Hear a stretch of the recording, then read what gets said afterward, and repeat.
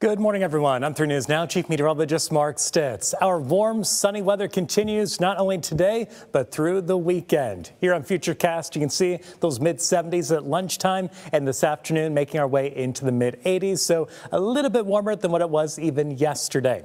Then as we go overnight tonight, keeping it dry, just a few clouds moving in at times. And those are actually going to be some leftovers of what was Hurricane Helene, but no rain from that system from us, just a few clouds and overall still plenty of sunshine.